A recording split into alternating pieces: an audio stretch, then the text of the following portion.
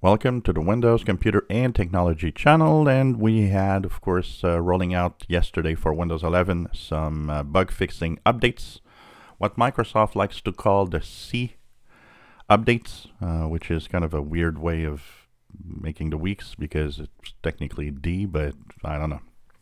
That's Microsoft. So it does not contain any security updates. It is really just for bug fixes.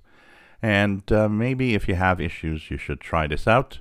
So one of them is, if you look at the major update fixes here, first is audio service that stops responding on some devices that have hardware accelerated Bluetooth audio. So if you had some audio issues with Bluetooth, maybe this is going to fix it. Some fixes for icons for apps when the apps are not running, that on the taskbar, these icons might display as active.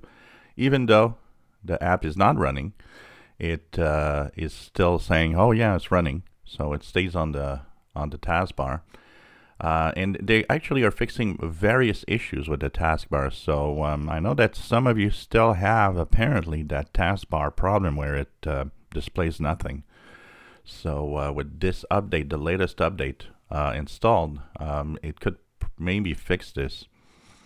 They have updates that cause device to stop working when it's connected to multiple displays.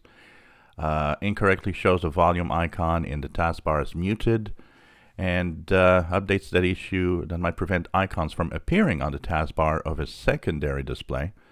They improve auto brightness and provide better response. So things like that. There's quite a few more fixes in here, but these are the major issues that are fixed.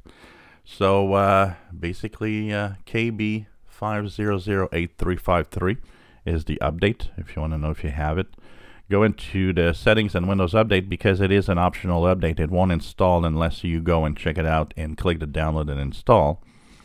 But if you look at your update history after it's installed, you should see that there's a cumulative update for Windows 11 that was installed or is going to be installed today or yesterday, January 25th or 26th.